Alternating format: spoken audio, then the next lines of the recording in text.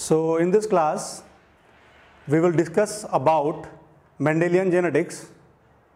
So let us discuss about Mendelian genetics. So this Gregor John Mendel, everybody has heard about him.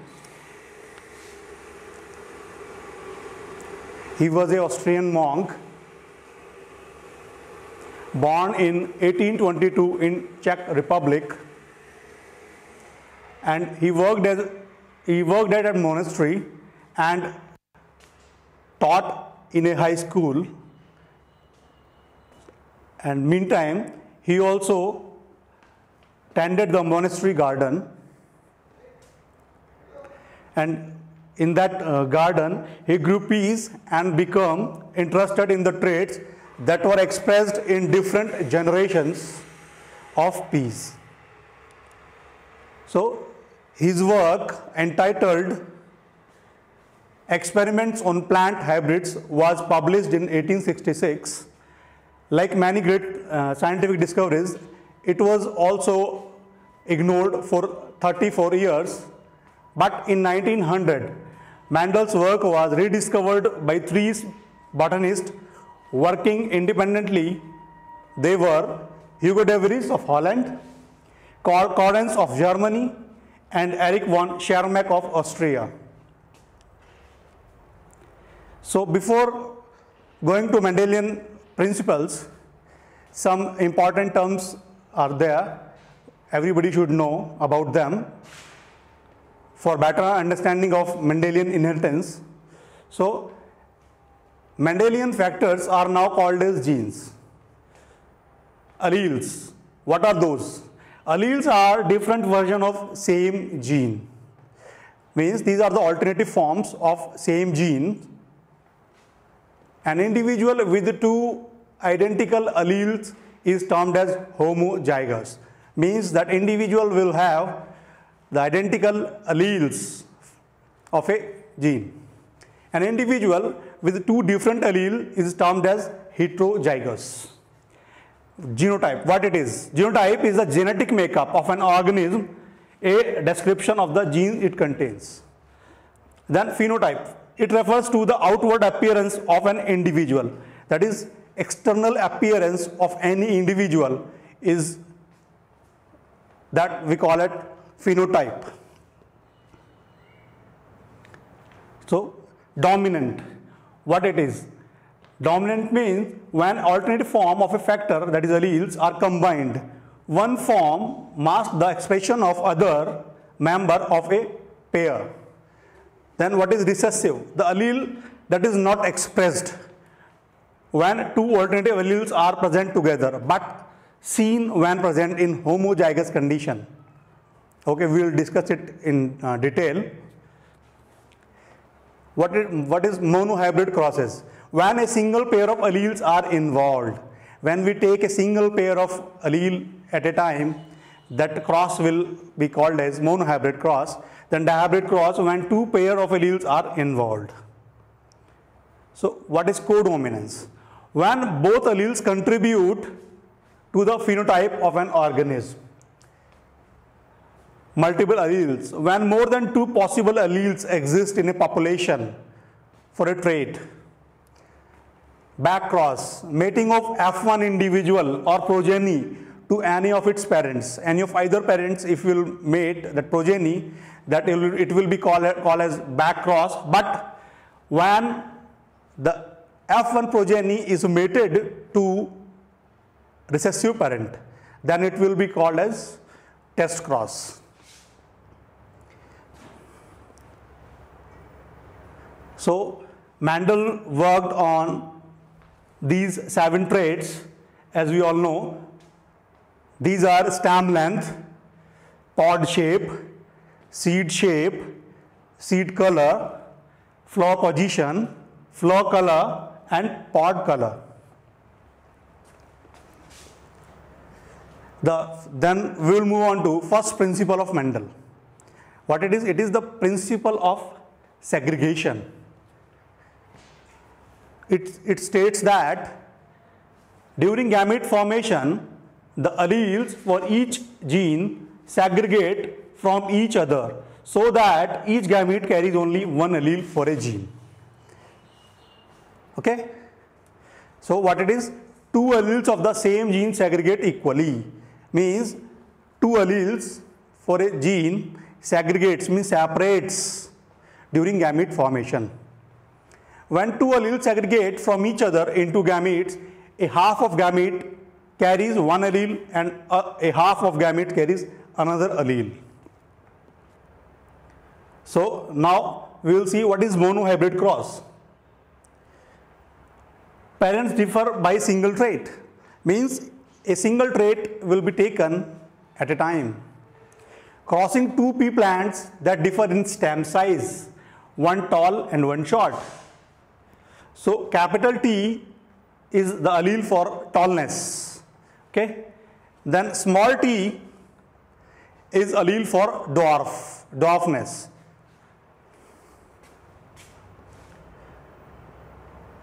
So when this capital T is in homozygous condition, then that plant will be homozygous tall plant.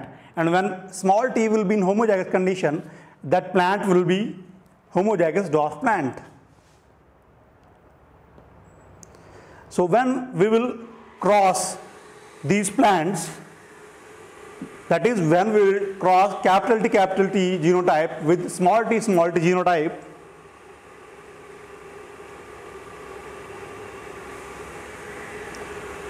then in F1 generation we will have all plants which are tall by phenotypic appearance, means phenotypically they will be tall, but their genotype will be capital T small t. Those will be heterozygotes. When we allow these F1 plants to self-fertilize, the next monohybrid cross would be capital T small t crossing capital T small t. It means a tall heterozygous plant will be crossing a tall heterozygous plant. So in F2 generation, we will have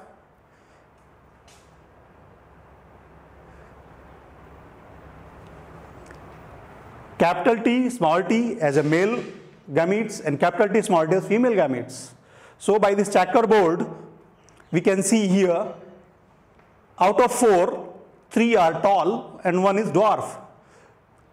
But when we see their genotype, then we will have a ratio of 1:2:1.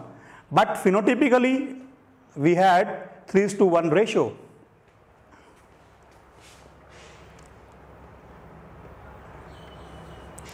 Then we will move on to Mendel's second principle, that is independent assortment. So, principle of independent assortment, what it states, members of one gene pair segregate independently from each other during gamete formation. Different pairs of allele assort independently. During gamete formation, assortment of alleles of one gene is dependent of assortment of alleles of another gene. When we take 2 or more traits at a time, then this principle of independent assortment comes into picture. Genes get shuffled. These many combinations are one of the advantages of sexual reproduction. So for this, when we cross a round green seed containing plant to a wrinkled yellow colored seed plant, then we will have gametes capital R, small y for one parent and small r and capital Y for other parent. And in F1, we will have a round yellow individual. When we allow this F1 for self-pollination or self-fertilization, then in F2, we will have these much progenies. So we can see here the round and yellow are 9, then round and green are 3, yellow and wrinkled are 3, and green and wrinkled are, it's a 1 out of 16. So what it shows, that round is dominant over wrinkled and yellow is dominant over green. Test cross. When you have an individual with an unknown genotype, we perform a test cross. So what's the need of a test cross?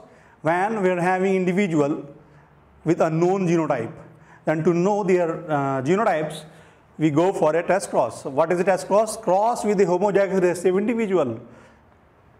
Means when we cross a progeny to their homozygous recessive parent, then this cross will be called as test cross. For example, a plant with purple flower can either be capital P or capital P small p.